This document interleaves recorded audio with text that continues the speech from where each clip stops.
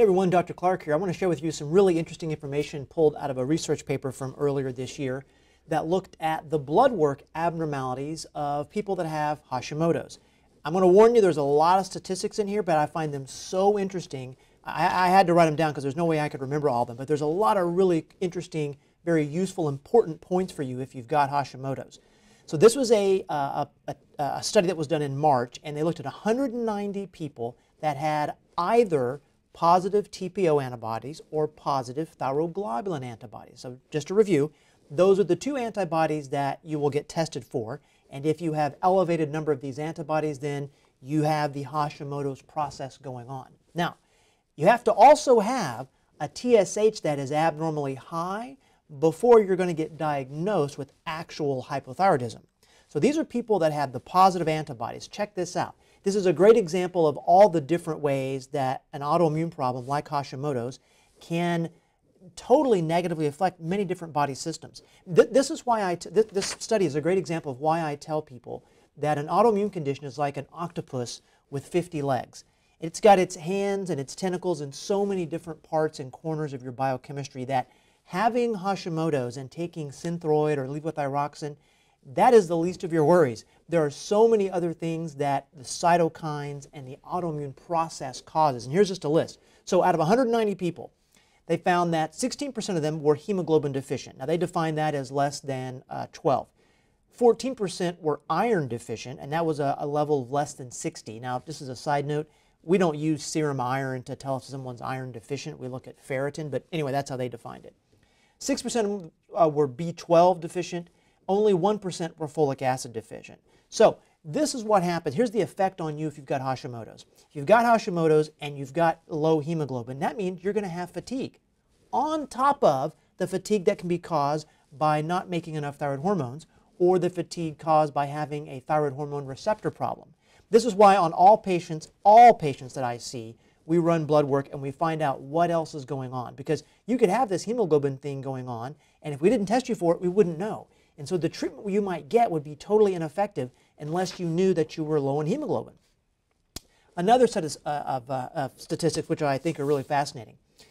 13% of these people had high homocysteine. Now homocysteine is something that you make. Normally you recycle it and it's not a big deal, but if you don't recycle it and it piles up, it's very inflammatory and it's terrible for your cardiovascular system. It's very bad for your brain. It increases cognitive aging, and it also affects your thyroid hormone receptors such that they don't work very well, and so that you might feel hypothyroid. The next thing they found is 25% of these people had gastric parietal cell antibodies. This is a great example of the fact that when you've got one autoimmune condition, it's very easy to get another autoimmune condition. Gastric parietal cells are in your stomach, and they make stomach acid, and they also make this stuff called intrinsic factor. Now, intrinsic factor is what you need to make B12, what you need to absorb B12. Bottom line is, when you have parietal cell antibodies, you can end up with very, very bad stomach burning that doesn't go away. You can end up with problems absorbing B12. You can end up with what's called atrophic gastritis. It can really just screw up your digestion. So this is a good example of when you've got one autoimmune condition, if you don't do the right things, and sometimes even if you do the right things, the autoimmune problem can expand and start to attack other tissues, because once you've got one autoimmune condition, your whole body is on the menu. In this study, this is what they found. Now here's the last couple bits of information about the TSH levels. I think this is really, really important as well, especially if you haven't been diagnosed yet. They found that 4% of them had low TSH. So 4% of these people had low TSH, and they're defining that as less than 0.1. So that means maybe the person was in a hyperthyroid flare-up when they got tested. And people with Hashimoto's can go back and forth between hypo and hyper, and it's a classic sign of having Hashimoto's. 85% of these people with positive antibodies had normal TSH levels. They're called euthyroid, which means if they were to go into their doctor and not have the antibodies tested, they would just get their TSH and the doctor would say, well, you're fine. But as we know, and you can look for the other videos I've made on this, all you need is to have the antibodies to start feeling bad. Your TSH does not have to be abnormal for you to feel terrible. And this study actually confirms that, I think.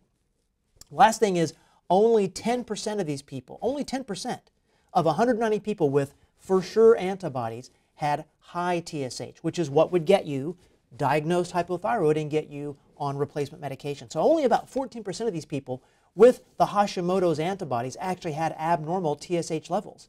So what's the takeaway from this? The takeaway is antibody testing is very important. You need to make sure you've got it done. 85% of people with hypothyroid actually have Hashimoto's. But that's just the beginning. Then you've got to start working with someone who understands that Hashimoto's can cause iron problems and B12 problems and homocysteine problems and gastric parietal cell problems. It's not just as simple as taking levothyroxine and Synthroid. It's very important, and it's about 10% of the solution, but you got to find someone who understands all these topics, that can be the detective, and knows how to manage the autoimmune problem, get you feeling good, and not simply say, oh, well, hey, you know, we're going to put you on some iodine, or we're going to get you some vitamin D. It's way more complicated than that, and this is a good example how having Hashimoto's is like having an octopus on your back, and you got to find someone that understands that.